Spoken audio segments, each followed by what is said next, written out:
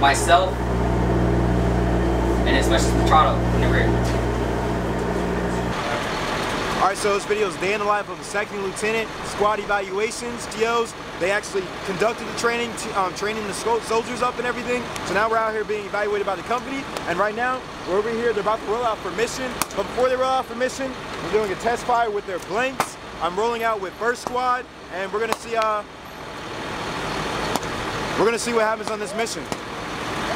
So they just finished their test fire. Now they're coming back, and the squad leader's gonna get out. He's gonna head to the company CP, and he's gonna give his trip ticket, right? So the trip ticket has vehicle by bumper number, what type, what weapon systems they're carrying, sensitive items, and what personnel. So you're tracking where your people are at all times. So you gotta have your ACHs at all times whenever you get in a vehicle.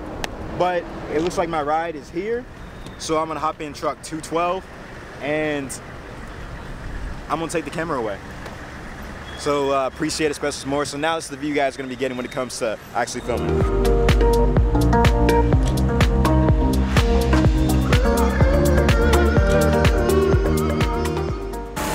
Got it?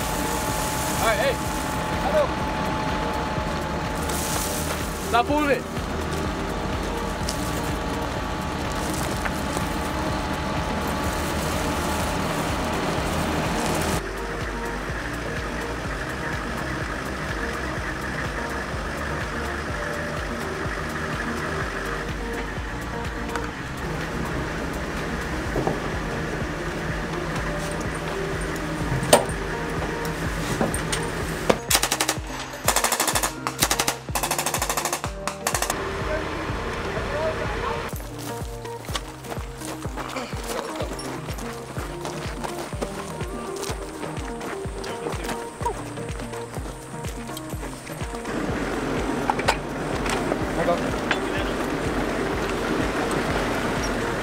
Sorry, big dog.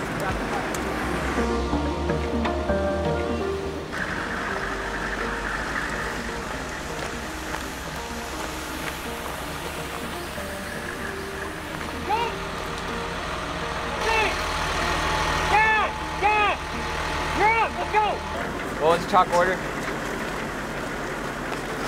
Squad leader Alpha Bravo Tony. Where was you going at? I had the 9 to the 6 o'clock. Sustains. What do you guys want to sustain? The momentum that we were working with was pretty good. Everybody reacted well. Alright.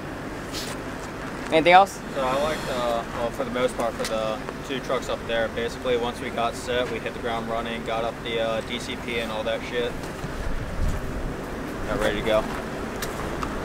Anything else? Putting the medic in between the 2 buildings so that they at least have cover from both sides. Just have people covering the edges. The towers. Because I had Swanson, I was asking him questions, and he was able to look over the wall, let me know who was coming through there. Also able to see. More coverage, not so close to the rear. Kind of have to back a little bit because you can see everything. I think that was a good idea. So you guys provided that FCC, right? So you got in, you guys saw the area. That's good. Truck it's a good spot, but I feel like if I was to put it in the middle of the critical, if I put it like in the middle of the gate, so Robbie can still watch that side.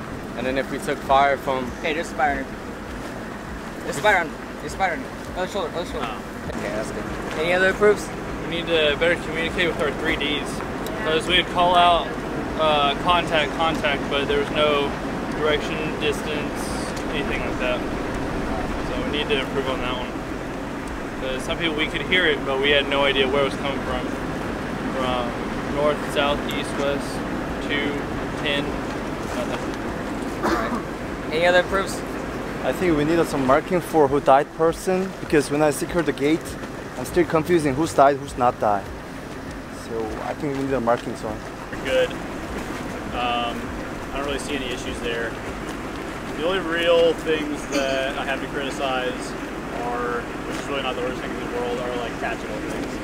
So, like, I know it's hot out and the missions can be a little boring, but like, don't really relax your guard so much because there was a lot of that going on. if y'all are ever standing around in the open, that's probably not the right answer. At least like take a knee next to a building or something like that. He sees you and you look weak, you look not ready, that's when they're going to attack, right? So us being down in the turret, I'm not calling anybody out, but us being down in the turret, us not scanning, as a gunner, if you can't see an area, tell your driver, tell your TC, hey, I can't fucking see shit around this corner. I can't reach the top of this hill with this 249 because we're too close to it. Tell your TC, hey, move me back son, move me here. It'll help you out, it'll save a life. Little shit like that. Communicate. Communicate, communicate, communicate.